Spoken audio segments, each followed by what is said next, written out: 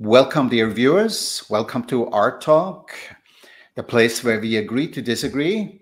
Today's topic is compassion. Quite timely, I think, looking at the world out there at the current state. My guest joins me from Berlin, Germany, and it is Gerald Blomeyer.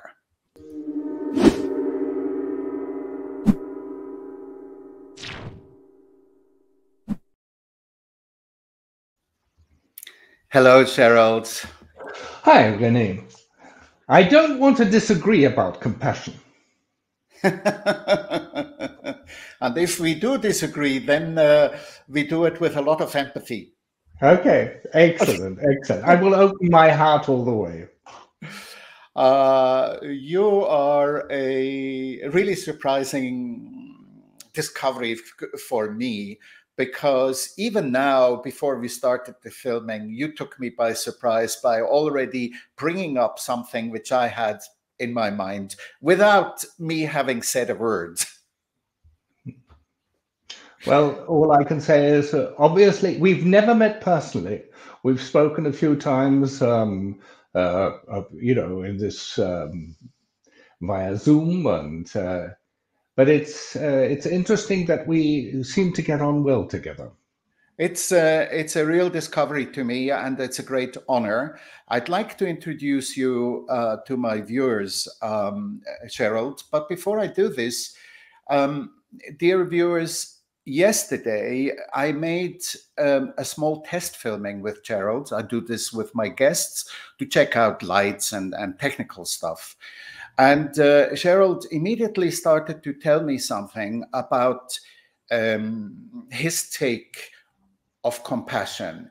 And I interrupted him very, very rudely, because I don't want to discuss these things prior our very spontaneous conversation, which we're having now. And Gerald, I took the liberty of actually transcribing and translating into English what you said yesterday, or started to talk about. And I would like to introduce you now and then pick it up where you left it. For that purpose, I would like to have your permission to share what you said and share with my viewers the translation when you started to talk. You can think about it for a while I give my viewers a few data about you to introduce you. As you can tell, dear viewers, we don't know each other very well. Actually, we started to communicate about 3 weeks ago. In preparation of this conversation today, I went onto Gerald's website to introduce him to you. And I have to say that I found a very colorful, rich life described on Gerald's website. A very self-determined man is presenting himself there. So I cannot do justice with the few things I picked out, and I recommend you go and read for yourself. You will find the website of Gerald's in the description of the video. So what I did pick out is the following. Gerald Blomeyer is of German-English descent, born in London into a diplomat's family. And at the tender age of 15, he returned to Germany, where he studied architecture. In 1970, Gerald had his first direct contact with Buddhist philosophy, even meeting the Dalai Lama back then already in 1970. In 1984, his son Fritz was born. Throughout that decade, the 80s, plus minus, Gerald was busy as a university lecturer, a publisher, and a filmmaker. He started studying meditation in earnest during that period, and also got in contact with Reiki. By the time of the German reunification, that is 89-90, Gerald had been lecturing about city planning in more than 20 countries internationally. In 1991, Gerald meets his second wife, Eva Etta Busch, with whom he deepened his spiritual unfolding. 15 years later, Eva got ill with cancer. She passed away at home in 2005 after a time of intensive care. For his grieving process, Gerald left for India, where he stayed for 8 years teaching and studying Buddhism. He is back in Berlin since 2014, teaching meditation. He is also a coach, a consultant to corporations, and notably, a sought-after storyteller with his podcasts. So, Gerald, is this more or less okay? Would you like to add something? And following this, may I quote you from what you said yesterday? You may do whatever you like, René. It sounds perfect. Very flattering. Thank you.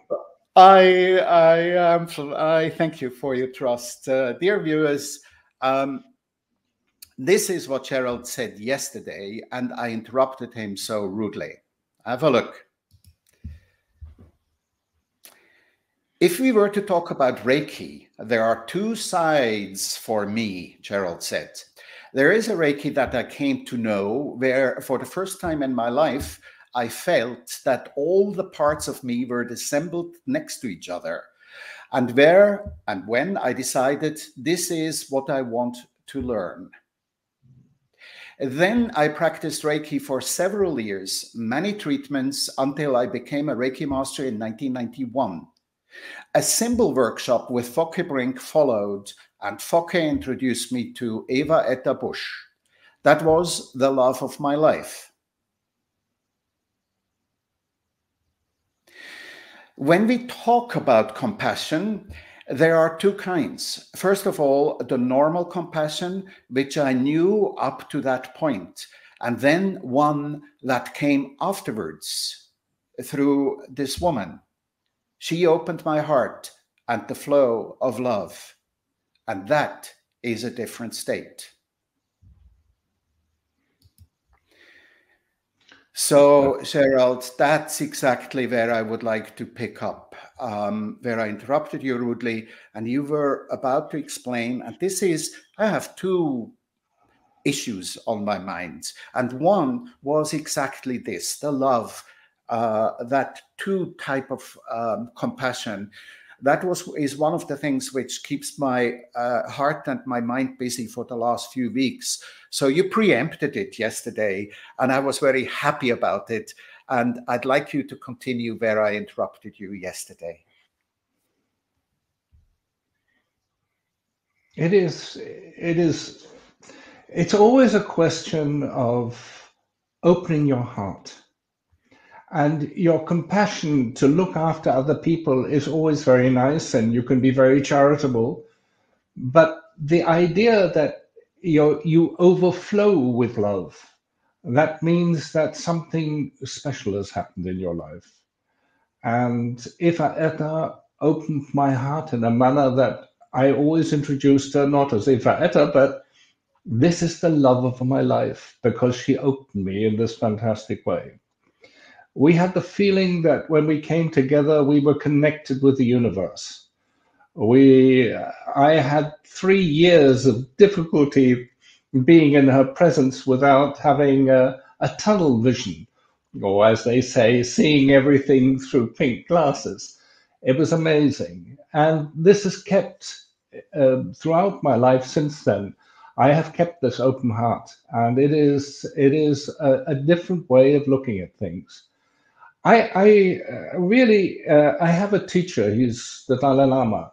And one of the things that he says is, home is where the people love you. And so meeting Eva Etta was like coming home. But practicing Reiki was also like coming home.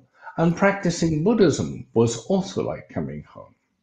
And I have the feeling, René, that because this meant something to you, you have a personal experience that you would like to share with us. Thank you. That's a great opening because, as I mentioned, something occupied my mind. The people who know me will know that emails, I mostly, practically always end by saying with love, or just love and my name. So the concept of love has been, if you want, like the overruling principle in my life. And if I talk about love, actually, you know, the person back here, whom you see a little bit, he's on the cover of my book, which I wrote many years ago. And that book is about the quest of the true meaning of love. And for me, that was like the governing principle. And then more recently, I started to feel, wait a minute, and maybe to be more precise, if I talk about love, I'm not now referring to what one might interpret or define as erotic love between man and woman. I'm referring to what one might refer to as unconditional love, what the Greeks call agape.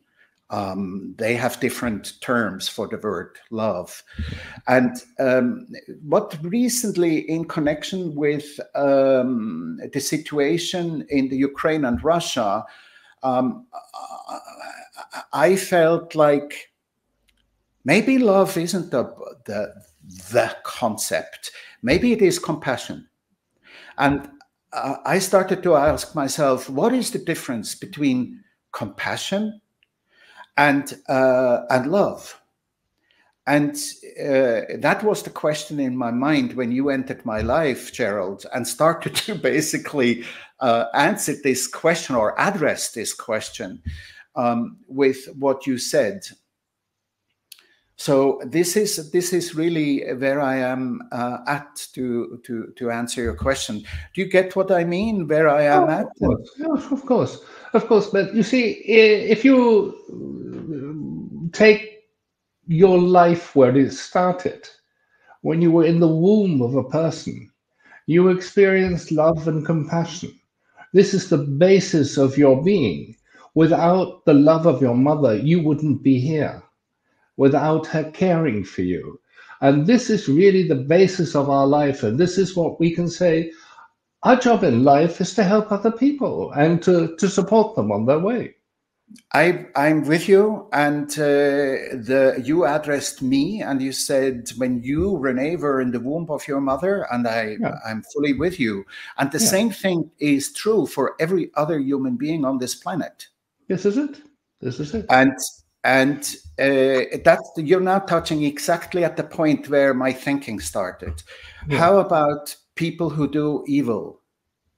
How about people who kill other people? As you know, our talks are about Reiki also, and about reconciliation. So these things, particularly the reconciliation process where transgressions happen, and the worst thing on the planet probably is genocide, is rape of people. There are hideous crimes out there committed by human beings who, like you said, were once in the womb of their mothers and were maybe already then not experiencing what they, in my opinion, were entitled to by definition of creation. And that is the entitlement of being in that compassionate environment. So for the moment, let's just take this conversation from here. How do I deal with, you know, I found it difficult to get in touch with unconditional love for certain people out there. And rather than taking current figures, let me go back in history and take one man, Adolf Hitler, who stands for many of us as the impersonation of so much bad being done. And I found myself, how can I truly get to the place heart of hearts, where I am feeling unconditional love for a person like that. And that's precisely the juncture where I ask myself, maybe I'm harping down the wrong path. Maybe the right thing to think about is compassion.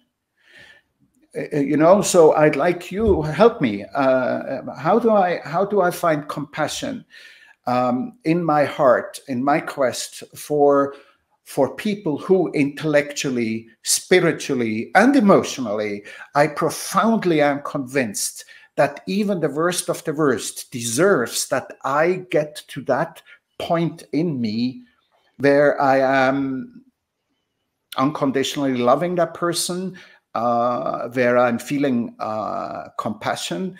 And also, what's the difference between empathy and compassion? Please. There's a lot of questions. So from Hitler to you to all these things, well, it's fascinating. From my point of view, I think the Dalai Lama summed it up very nicely when he said, George Bush is a very nice man, but I don't like his politics. So you see, you can differentiate between what the people do and saying this is what they are. This is what you're saying. If you look at all forms of life, you will love all forms of life unconditionally and equally. And then people do bad things. So you have to say, you're doing something bad. You have to draw a line and you have to say, this will not be tolerated. We do not want this. We do not want a war in the Ukraine. We want peace, and we want you to talk to one another. And you see, the problem with the evil is always when you think that things are happening on the outside. If you believe that happiness comes from the outside, then you will believe that power will give you more possibilities to take over more happiness, be more powerful, be more whatever, but certainly not be more compassionate. The key to all of this is, in my mind, seeing that on the basis we are one. And this is where Reiki comes in, because it says universal life energy. What is life energy? What is the difference between love and life energy? And I think when you go onto that level, you will say, I have to tolerate it. So the Dalai Lama says, you should look at your enemies as very special teachers. You can never learn patience if somebody doesn't annoy you. Somebody has to press the buttons. And you have to be clear about what you want. And every time something unjust happens, you're forced to react. You're forced to say, I do not want war. I am going to do everything in my possibilities to say I don't want it. I'm going to send the people love so that they really realize what the basis of love is all about, and to understand that they too have been through the process of being loved. And power is, of course, always a great distraction, because it puts you in a position to manipulate people. Yeah, I'm with you. Yet it's one thing to say I like George Bush, I dislike his politics, and I disagree with him. I would find it very difficult to say I like Adolf Hitler, but I don't like his politics. There is like, and I'm pushing my point, I know that. And personally, I had an experience in Germany 15 years ago. I was invited as a guest of honor. My Reiki students invited me, and we were a wonderful circle of spiritually interested, if not in the process of awakening, wonderful people around me. And conversation was flowing freely, and I don't know how, but we came to the point of reconciliation. We came to the point of how everyone, and there are no exceptions, deserves ultimately to be reconciled with. So this was sort of loftily flying in the air, and I was in Germany, so it wasn't very polite, but popped out of my mouth. I said, so ladies, if the door would open now and Adolf Hitler walked in, would we welcome him at our table? And so you know, while in principle, all these teachings are fine and wonderful, I cannot help but, and I'm talking about myself, you returned the ball to me, I cannot help but delving deeply into the dilemma, the paradox in me, and I'm not able to resolve it at all times. Well, it's very simple. We have a local prison, and there's a big sign on the outside. Would you say good morning to a person who murdered someone else? Yes. Okay, so then you have your answer. You will say good morning to every person. And this is the level of meeting a person on the level of life and things.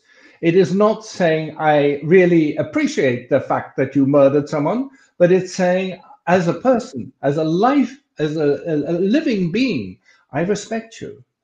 And I think the Tibetans who were imprisoned in China, some of them said they were so worried. And when asked why they were worried, they said that we would lose the compassion for the people who were keeping us locked up, because we want to respect them on this level. And if we don't respect them, then we're not all inclusive. Yes, I agree. I'm fully with you. And so let's go back to your Hitler. You say, I love everybody in the world, and then Hitler comes in, except you. This doesn't make sense. None. No, it doesn't make sense, because you're saying, I don't love you. You've done things wrong. You've got to be, we've got to discuss this and say this is right and this is wrong. But you can't say, I'm not going to love you.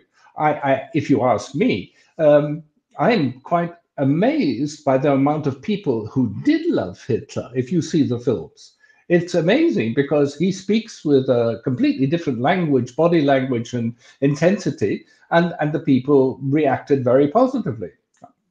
When he lost the war, nobody was a fan of his. That was amazing. But he was carried, you see. And if you take Mao Zedong was another charismatic leader, and somehow charismatic leaders must have had a past life, or if there are past lives, where they've done something good, because otherwise they wouldn't be able to affect so many people. These are mass movements. But I think, going back to the Ukraine, we have to be quite clear. We do not tolerate this. We do not want war. And we can only say every person who's part of a military machine must be quite clear that they are doing something really unjust. And they're responsible for their actions. This is something we have to say. So what we can do is we can send good energy into these areas, and we can ask that, open our hearts and say, we're going to share the loving energy with this. In Germany, people have gone crazy. It's as though they've forgotten what they were thinking about 2 weeks ago. They said, we don't want to have a very strong army. Now they're saying, oh, we do want to have a very strong army. And what about all the poison that we're using on our land? What are our farmers using? Oh, yes, well, we have to use the poison now too, because now we're investing in the military. It's as though Germany is running through a sort of temporary amnesia. Yeah, the difference between compassion and empathy, and in German the word Mitgefühl would be rather empathy, and compassion would be rather Mitleid, at least according to some of the. Disagree. I disagree totally. Hold on. We'll talk about your disagreement. Okay. But what I was driving at was, because I, at heart of heart, also disagree with that. So But I looked it up, and compassion is defined in the dictionary, for example, as also pregnant with a desire to alleviate things. Yes, so healthy. it is a call for action, whereas in empathy, this call for action is actually not in the foreground. So maybe these are subtle differences, but and that's why I interrupted you, because if we're talking about the current situation, I think the call for action, like you rightly say, that we the people get up and say, hey, we don't want this, and that we take action, like and we are supporting the weak, we are the oppressed, the people who have run away, we are opening a home for them, and so on. So that's going into the action. And that would be more within the definition of compassion. So, sorry, where did you disagree? Empathy is feeling with someone. So René has a stomach ache. Oh, I feel with you. I'm so sorry for you. That is what the Germans call Mitleid. And when you say Mitgefühl and you want to do something, you say, and I wish that you get well quickly. So traditionally in Buddhism, you say the nurses are one of the main people who give a very empathetic, and they feel with all the suffering of their patients that they're looking after, and then they have a burnout because they've given up all their strength. And this is where Buddhism says, no, you have to look after your, only a full pot can pour. You have to look after yourself first, and then you can help. And if you run empty, then you can't help anybody. If you have to be looked after because you looked after someone else, that's extremely impractical. And therefore, empathy is very good because we need to feel with people. What is René feeling now? That is very important. But that's not having compassion with you. Compassion with you, René is in a difficult situation, and I'd like to help him, and I'd like to alleviate the whole thing.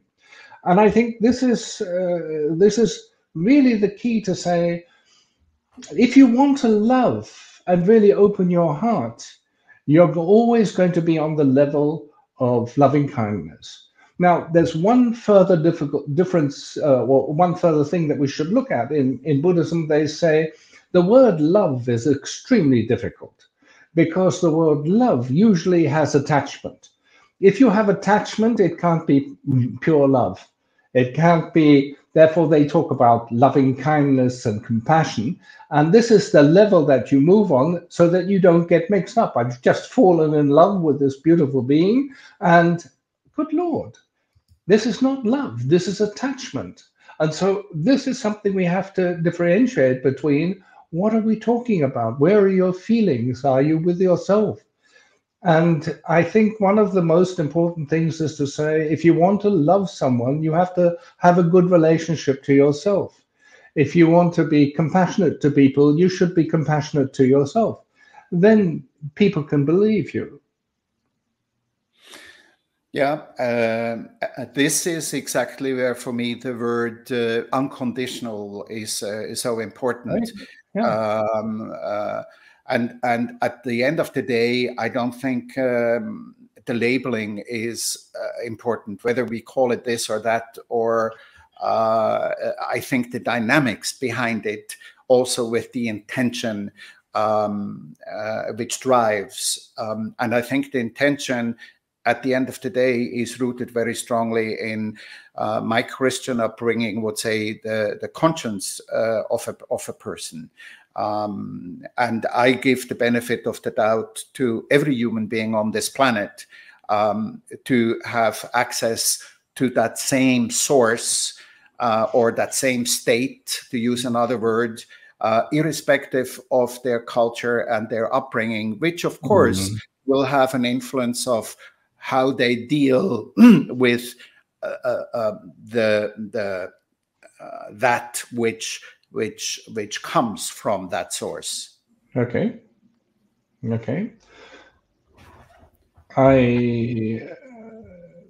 not quite sure where we should continue to go with this conversation, because basically we agree. And I think if we say, well, spread as much compassion and love by taking care of others' well-being, I think that's a good motto for the day. We could always be happy with that.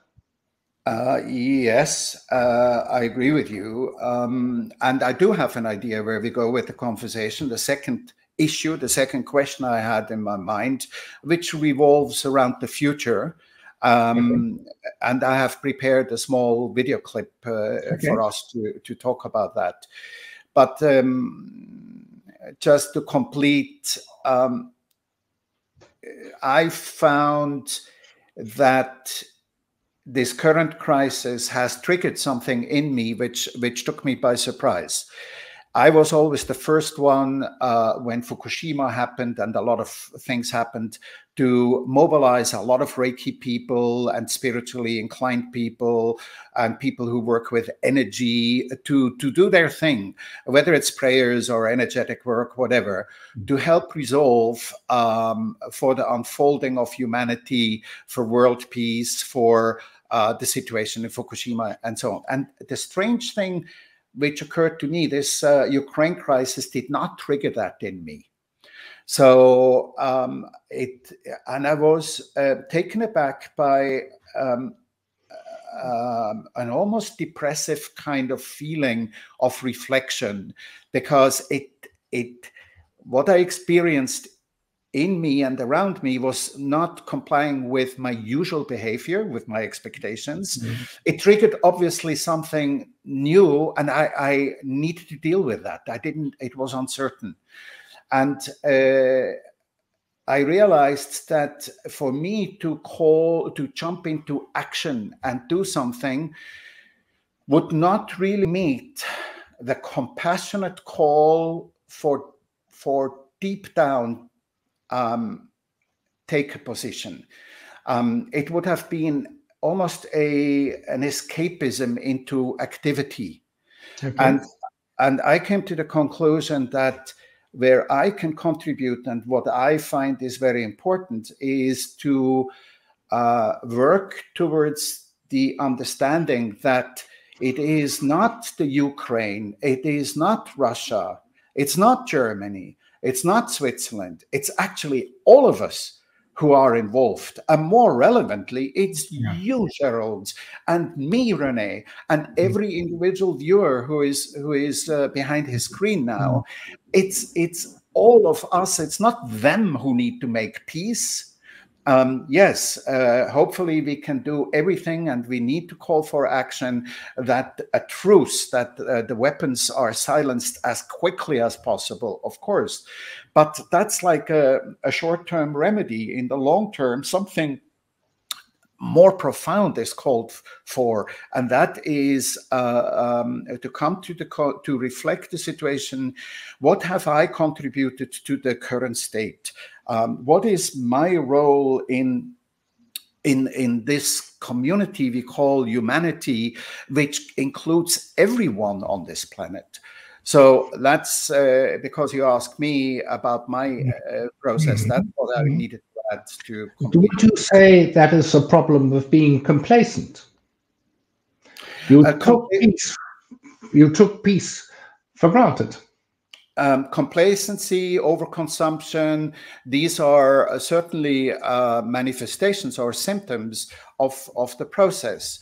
And, you know, the human nature who tends to take the easier way to become complacent and be in contradiction with very often in teaching circles, we're preaching water and we're drinking wine. We are in contradiction to our own teaching. And that's precisely what I found myself in. I didn't want to jump to a alibi exercise where I'm doing something like everybody I know must now be united to send Reiki out there to Ukraine.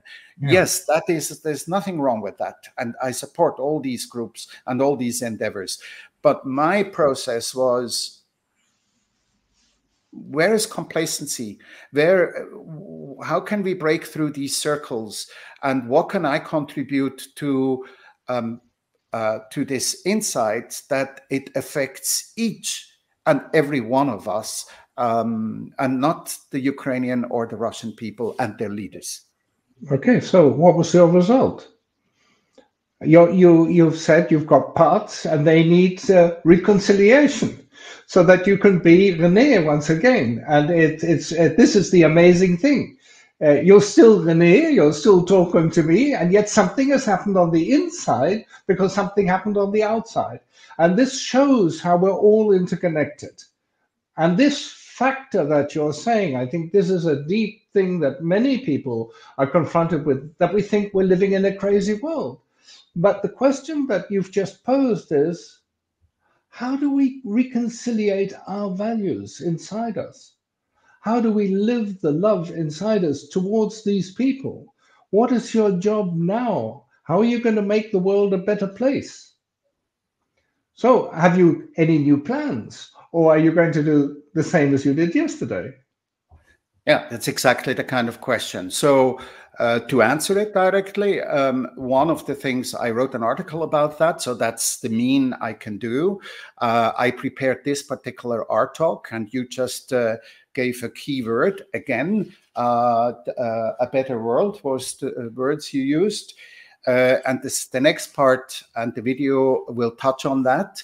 And the other thing, my wife and I decided to proactively go and offer, because that's something we can actively do, our flat for refugees from the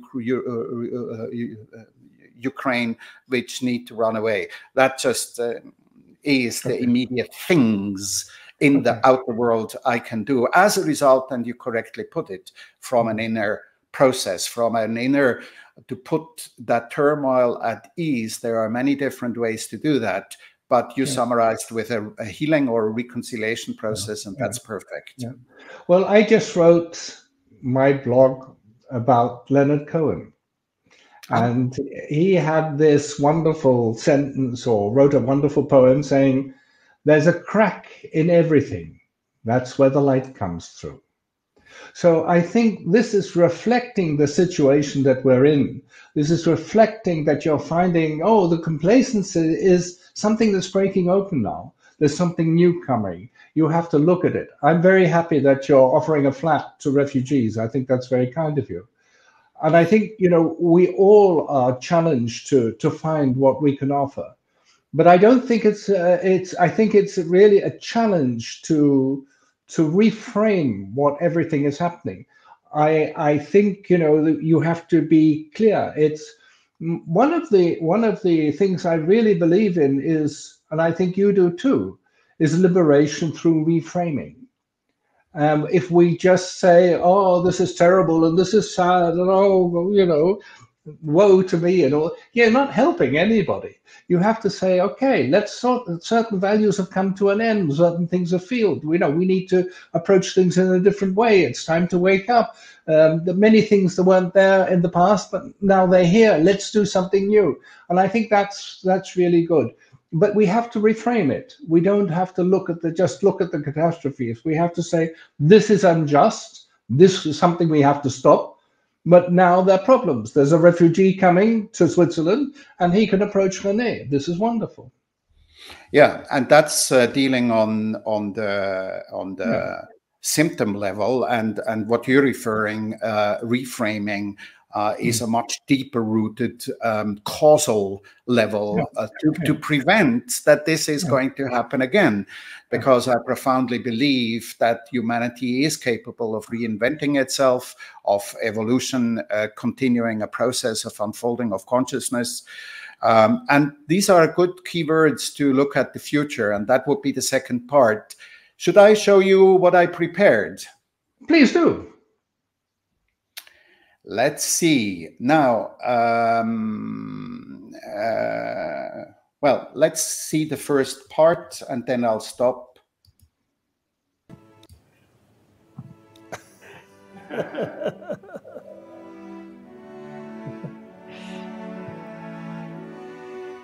Indeed, I am very, very happy and great honor to talk one of my old friend and a spiritual friend.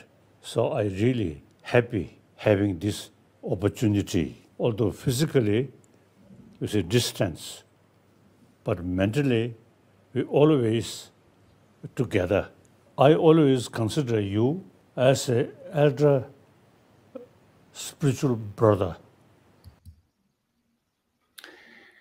So,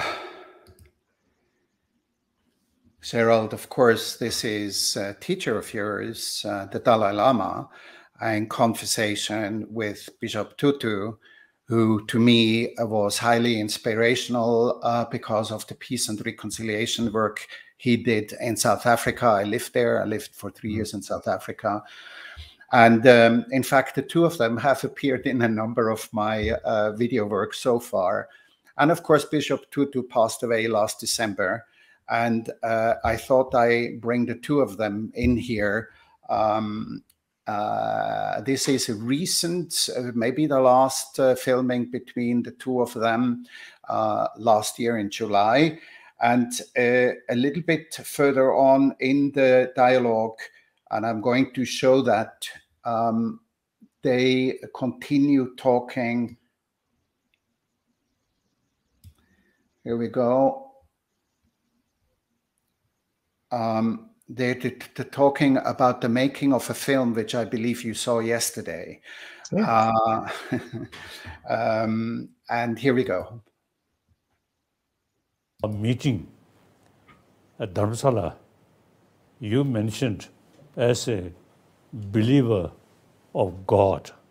So you, after that, ready to go heaven. I am, according to Christianity, I am not a believer. So Dalai Lama go something different place.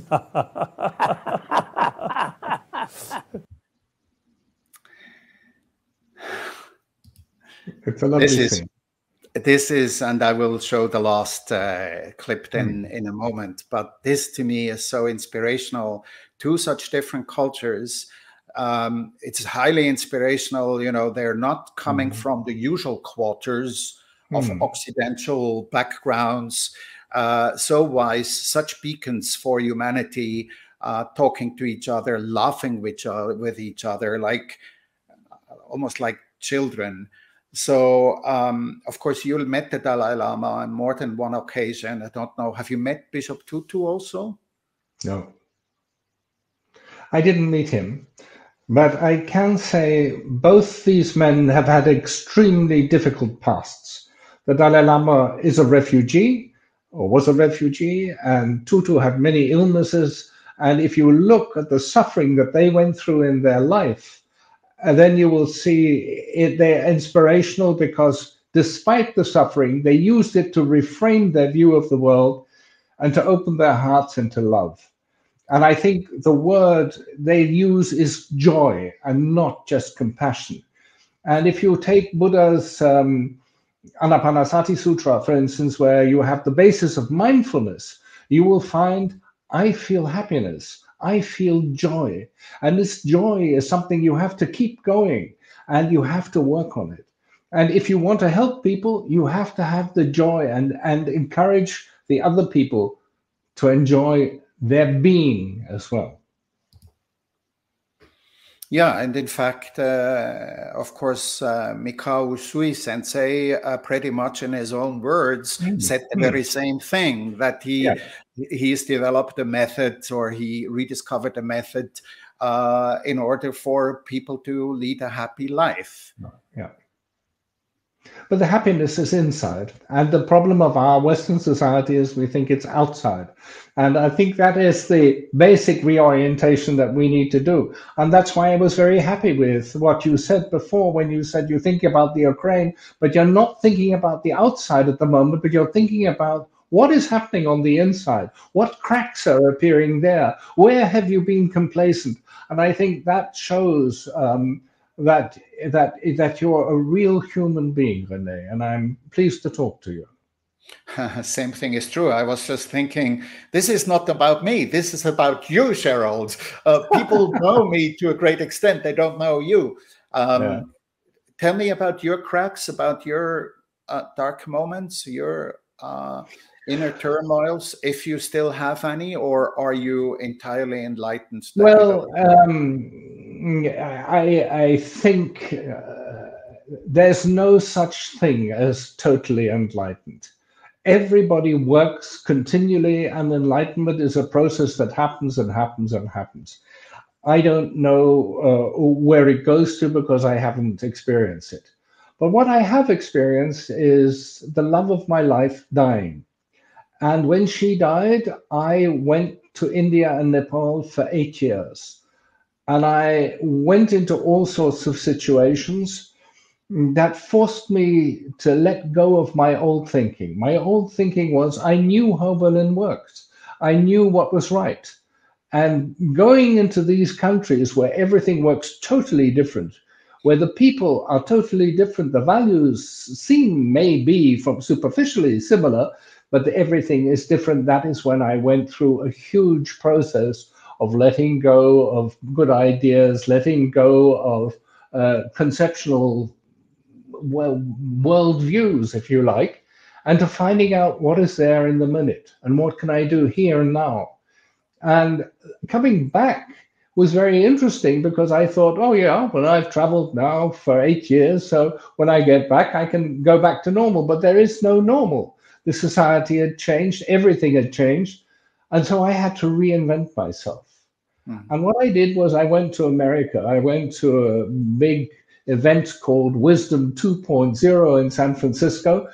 And they were talking about the future of mindfulness. And the future of mindfulness was quite amazing because they said you cannot practice mindfulness without compassion. This was the basis of Google, of LinkedIn, of Starbucks, and everybody was saying this in the conference and said, we cannot just teach mindfulness. It'd be very nice. The sharpshooters in the army will be able to hit their people more precisely, but that's not the way to love. That's not the way to a better world. We have to practice compassion. And I think that's good because this is something that I can teach now. And I say, well, you know, we have so many wonderful teachers who are saying exactly the same thing, whether it's Jack Cornfield or whoever. They're all pointing out, this is the way to go. Open your heart. Open your heart. Open your heart. Let the light shine in through the cracks that appear. And trust. Only if you have trust can you stand up to all sorts of really difficult situations. Thank you very much. I'm glad Leonard Cohen, he's appeared also, the same thing, the crack and the light in a previous RTalk. I'm glad he reappeared. So if I may just go back to, let me see that I do it technically correct this time. And I'd like to go a little bit further and just show another snippet here.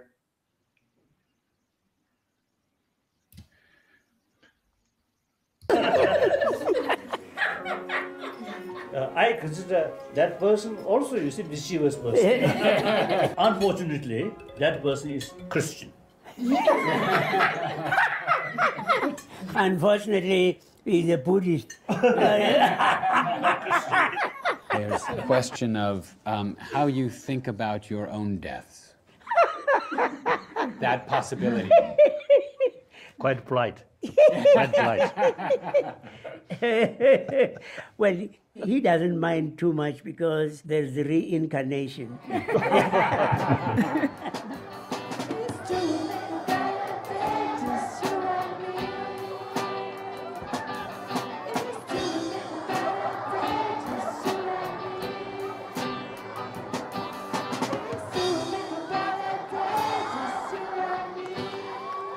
And I'm wondering.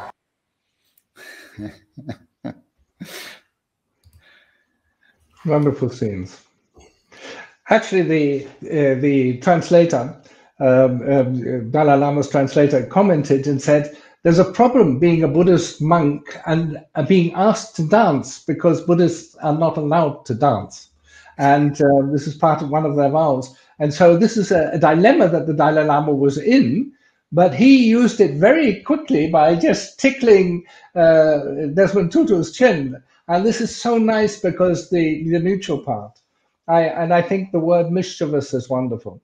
It's a BBC film, and I was really happy to see it. It's I felt it's somehow lighthearted. It takes Buddhism is very serious and Christianity is very serious, and here you have these two guys playing around. And that's fun, and I think this has something to do with life, and love has something to do with the joy. I think the film is called Mission Joy or something like that. Wonderful, wonderful. I will find it and put it in the description underneath when we release this. And I agree with you so much. And there's so many direct messages in those snippets, and obviously in the film, but so much subtlety, so many messages to humanity. Be it the dance, be it how the Dalai Lama, His Holiness, is coping with his promise not to dance as part of being a monk, and how he coped with that he is not dogmatic, that he is surrendering to the situation in mutual trust. Very important word you brought up. Gerald, I'm extremely happy we took a little longer than usual. Maybe for the end, what's today when we have finished and the rest of the day, what's your intention? How are you going to answer the call of compassion? What are you going to do this afternoon to express it? Work on my taxes. They have to be done. And this is the part that I think is so important, that we cannot just look at a spiritual life without doing the practical things. And I don't think anybody really enjoys working on their taxes, but it has to be done. And I will do that this afternoon. And I will do it with a certain amount of joy, because it shows you that my life has a foundation as well. I live in a really practical society that demands from me that my feet stand on the ground. And at the same time, I feel I can open my heart and I can go into different realms. So it's wonderful. Thank you for the question. May I return it? What are you going to do this afternoon? I'm going to speak to a Buddhist monk a little bit later on. Sounds good. I have promised my wife to go for a walk because the sun is beautifully shining out there. Oh, beautiful. And talking of taxes, I really don't like doing the accounting. But it gives me great joy to do it, because I know my wife dislikes it even more. And unfortunately, I haven't been necessitated to pay taxes the last few years because of a small income. And but I can say that I find that very unfortunate, because the one thing in the tax field which I really do enjoy is actually paying them. Wonderful, wonderful. Our society wouldn't work if nobody paid. Okay. So, René, thank you so much for this conversation. I've really enjoyed it, and I wish you and the RTalks all the very best in the world. And may you reach many people, and may you have many insights. Thank you very much indeed. It was a pleasure having you. I'm saying goodbye to you. Thank you, Gerald. I'm saying goodbye to you, dear viewers. I hope you subscribe, and see you soon in 3 weeks' time.